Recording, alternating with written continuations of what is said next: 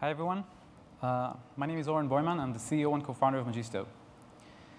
These days, our brains are constantly bombarded by messages, images, moving pictures.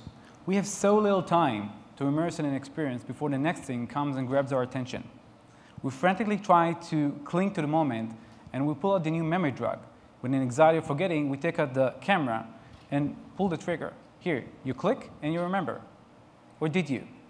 Maybe you just got stuck with gazillion pieces of content that you're never going to see again. What will we remember from that huge pile of pixels we all have? Probably very, very little. How do we form memories of the things that we do remember? That's what neuroscientists call episodic memory, the memory of episodes that happen in our life. Episodes are like multisensory stories that our brain keeps as we go. Episodic memory have a very strong relationship to the emotional parts in the brain. So intense emotion makes us keep richer episodes. And when we recall those episodes, it evokes similar sets of feelings. Remember that first kiss? Or the first time you looked at your baby? Episodes encoded as emotional, engaging stories are the basic building blocks, the atoms of our memories. So we go back to the memory drug.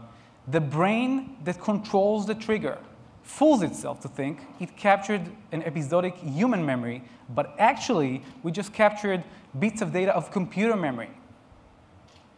So in what sense has technology helped us have better memories? I actually think that the hand-picked photo album with the handwritten notes and the flight tickets inside told a better, memorable story than what we have today. We have traded off quality with quantity of our stories and of memories. And this gets our stories and our memories flatter, less emotionally engaging, less memorable.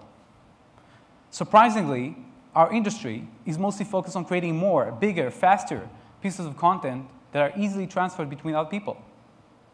But who is going to create emotionally engaging, memorable stories out of billions of life experiences captured every day?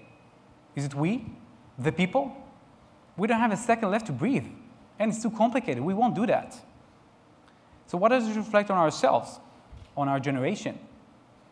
Is our society doomed to get flatter and flatter with the quality of our stories? I think it's the role of technology to get back quality to the quantity of stories and memories it created. So to sum up, what will we remember? That is pretty straightforward. With this flood of information, we'll remember only emotionally engaging stories because that's how our brains are wired.